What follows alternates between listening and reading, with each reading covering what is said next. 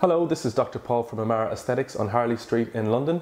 Today I'm talking about cheek filler treatments. What are they, how long does it take, and all the other questions that I commonly get asked. Cheek fillers 5 years ago were a very common treatment just for filling in the centre of the cheeks. However, cheek filler treatments or liquid facelift has kind of come to be applied to a lot of different treatments that can be done to the face. The face is split up into several different fat pads. This picture kind of shows you all the different fat pads.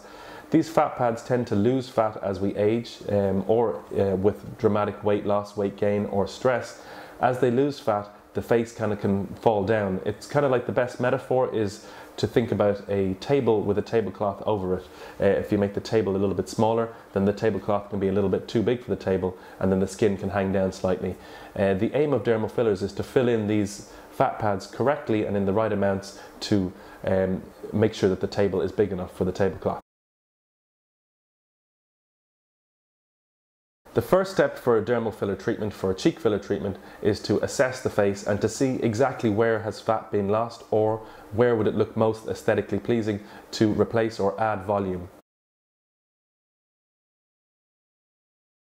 The next step is to add the filler. We use an ice pack and sometimes we use local anesthetic as well via injection. That numbs the area and allows us to apply the filler. The filler comes with a local anesthetic in it as well. The technique that I use is an 8-point lift, although there are a couple of different variations on that and a few different added advanced techniques that I tend to use. The different techniques can do anything from lifting the eyebrows, widening the cheeks, adding more volume to the cheeks, or getting rid of marionette lines. In my clinic, I use several different ways to reduce the pain from cheek filler. We can use ice packs, which numb the area and reduce the risk of bruising. There is a local anesthetic in the filler, as I mentioned. The technique that I use, using the 8-point lift, means that by going into 1 or 2 points rather than going in a needle threading kind of style, it's a lot less sore.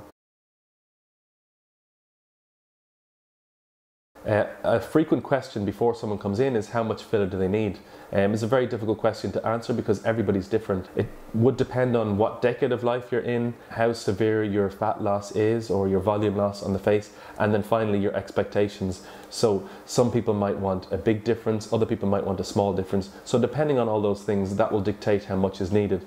But typically for a cheek filler, for a liquid facelift, I would use anything from 2 up to 8 mils. That doesn't necessarily need to be in the one session. It can sometimes be spread over a number of sessions. The treatment aims to give the effect of a facelift without the downtime of an anesthetic or without the bruising. 9 times out of 10 you won't get a bruise. The one time you do, it can usually be covered up with a little bit of makeup.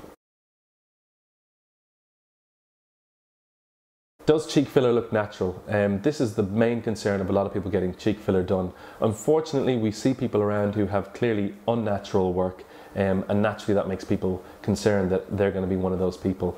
The picture that I showed you a moment ago about the different fat pads in the face kind of explains how complicated the fat arrangement is in the face. So clearly, if you just fill in one of the fat pads without filling in the other ones proportionally, the face is going to look unnatural. A face should have certain proportions to it. Adding too much to the front of the cheek or too much to the side will look unnatural. So unfortunately, it comes down to trust in the practitioner and that the doctor knows what they're doing.